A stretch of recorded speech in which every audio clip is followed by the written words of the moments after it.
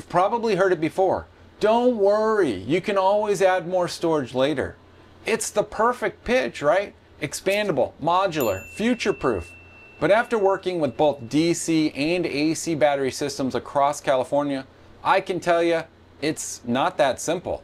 Let's start with the DC stack systems because this is where the marketing hype usually lives. And then we'll move into AC coupled batteries because they've got their own issues too.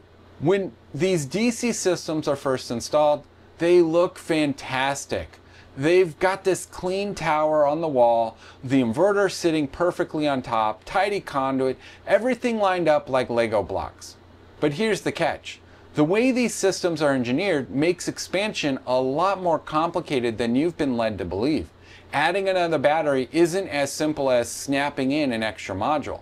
In most cases, the inverter has to come off the wall, the upper bracket comes off, then you slide in a new battery module, reinstall the inverter, reroute the conduit, make new connections, and then recommission the entire site.